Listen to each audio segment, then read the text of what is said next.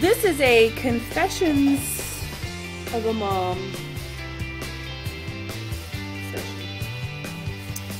So, do you ever, like, as a mom,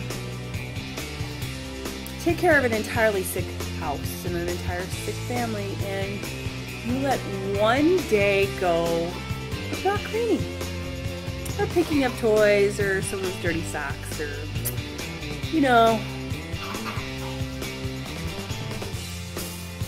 yeah, I'm trying to hold back the rage. It's that bad. Let me share with you my house, because I feel like you might be able to relate a little bit. Isn't that nice? I'm so thrilled. And my dog decided that he was going to make friends with my wooden zebra. Anybody want to explain to me why all the paint is licked off the rear and the back of the legs of my zebra? Boston, you know the answer?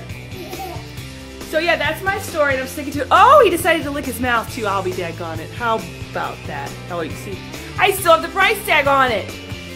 By the way, all you pet lovers, please, I love my dog. First thing I did was call the vet. He's fine.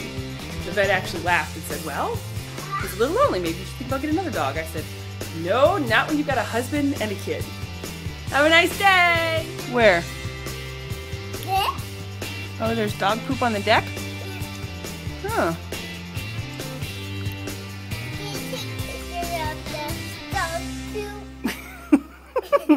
Why should I take pictures of the dog poop? Okay. Oh yeah, because when it snowed, your daddy, I mean, for some random reason, the dog got to go poop on the deck in the snow because it was 7 feet deep, and, well, when the snow melts, the SHIT shows. Oh my god, it's on my rug! Oh, somebody's going down.